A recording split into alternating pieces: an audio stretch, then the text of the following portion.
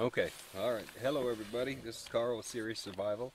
What we're going to be talking about is what to expect if we're invaded by a foreign army or even domestic. I'd like to kind of go back and cover my previous video on out of sight, out of mind. I'd like to add a few things. When you're up here in the mountains and stuff, you know, you want to refrain from chopping wood with your axe.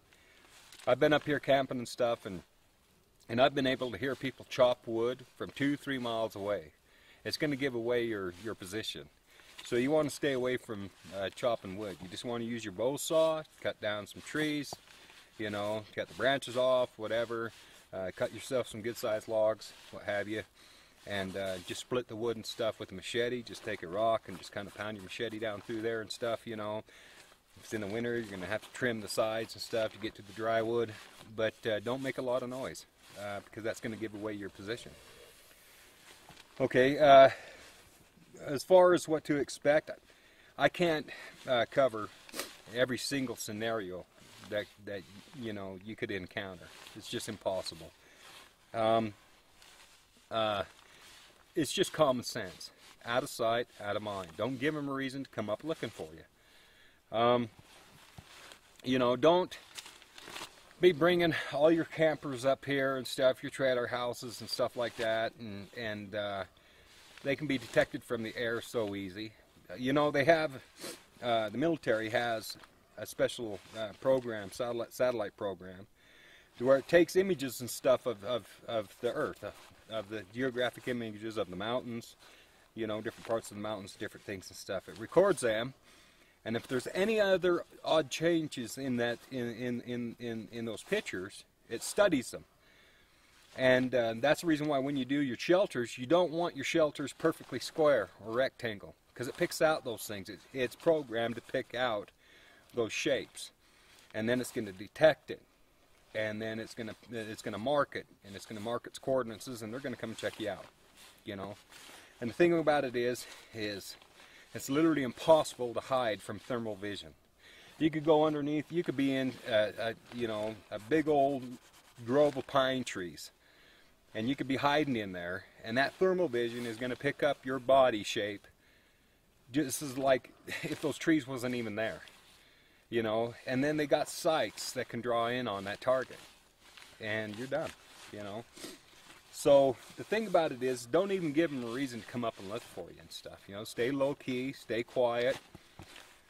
So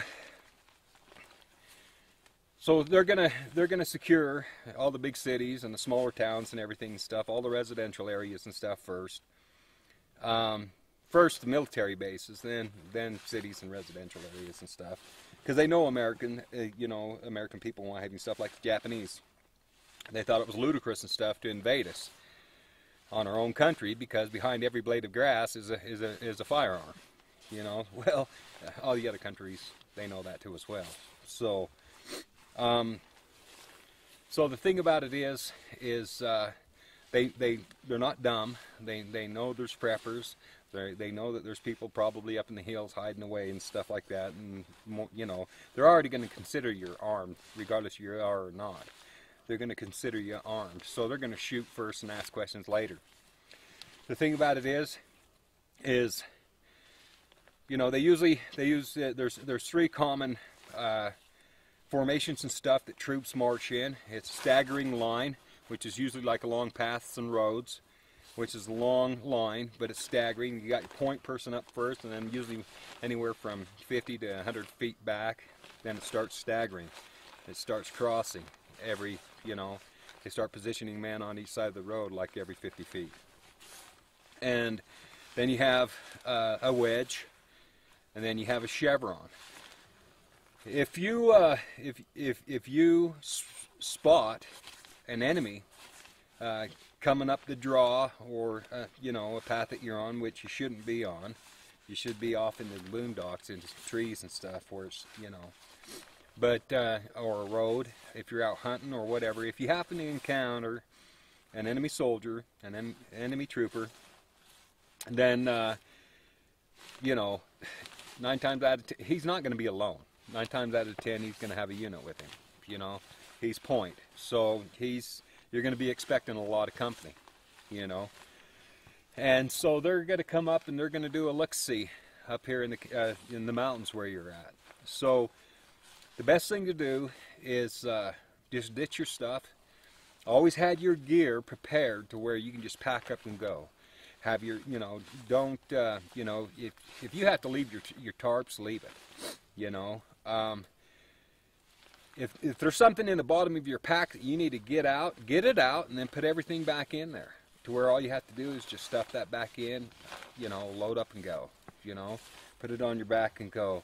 Don't have all your stuff out of your pack strung all over the place and what have you, stuff where you got to go through and pick up everything, because you may have to abandon your camp ASAP and relocate, okay?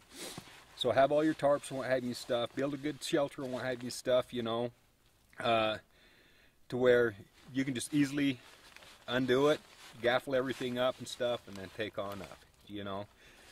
So, but the best thing to do is to avoid any type of, like, you know, confrontation with any type of, like, military, being foreign or domestic, head on, you know.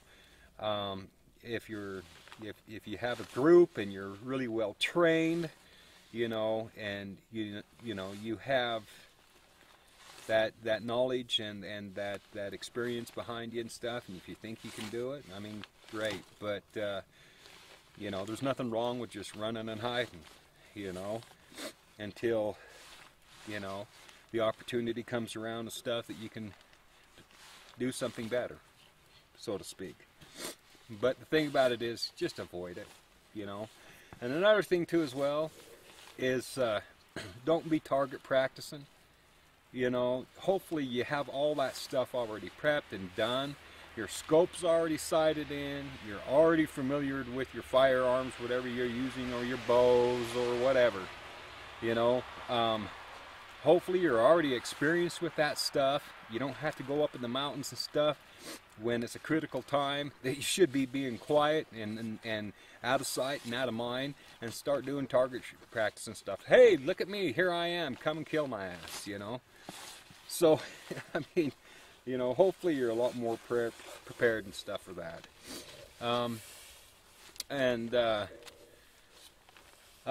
In the summer and stuff, you know, the animals start moving back up to the higher country and stuff, and some of them stay low. I mean, food's pretty much abundant if you know how to hunt and set snares and different things and stuff, you know, and food's a lot more abundant. You got wild edible herbs, you know, berries, fruits and stuff like that, wild strawberries.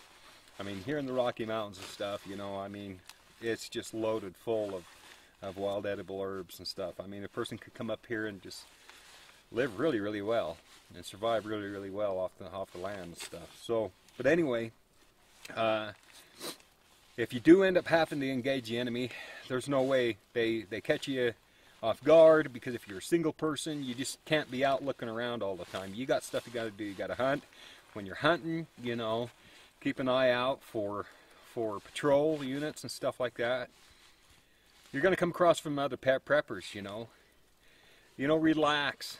Don't get all nervous and freaked out and stuff. They're preppers just like you. Just don't go around and start shooting everybody thinking that they're a threat. You know, I mean, they're living human beings. You know, just like yourself. They're just out trying to survive. Now, if they're enemy military, you know, yeah, you got a problem. You know, the best thing to do is, like I said, get your ass back up to your camp, pack up your shit, get the hell out. Now, here's the big problem. If they got dogs, if they have dogs, you're fucked. You're screwed. If they got dogs and they're coming up, they're going to track you down. That's what those dogs are for. And so if those dogs are 200, 300, 400, 500 yards away, you need to take those dogs out before they get right up on you. The more distance and stuff you have between you and them, it gives you the more time to get your gear, get the hell out, and relocate to a safer area. You know, if they have dogs, you got to take those dogs out. Don't worry about the soldiers. Take those dogs out, you know. because you can run and hide from soldiers. You need to take those dogs out. So, but anyway, thanks for watching. I hope this helped you a little bit. Like I said, you know, there's no way I could cover everything. You know, just use common sense. And the best thing to do is just stay out of sight and out of mind. If you can run and hide and ditch your stuff and let an enemy patrol pass you without having a confrontation, a firefight, you're going to live longer. You know, but if they have dogs, they're going to find you. You got to get the hell out. That's the most serious, dangerous thing right there if they have dogs. Stay out of sight. Find a nice wash or something that you can hide in. If you hear a plane come over and stuff, they're probably trying to surveillance the area and stuff. And more likely they have thermal vision, especially at nighttime. Duck and hide, man. Have yourself some space blankets. You know, they're supposed to help you. You know, they're supposed to protect you from thermal vision. You know, I don't know how true that is, but it's better than nothing. But if you can find a deep alcove or a deep draw that you can, you know, that's a wash that is washed out and real deep and everything and stuff, you know, that the winter runoff, you know, floods out and stuff. And if you can get in there and get up under like a little alcove or something like that, that's what you need to do. That's going to hide your body heat, because thermal vision is a direct threat. And you can count on that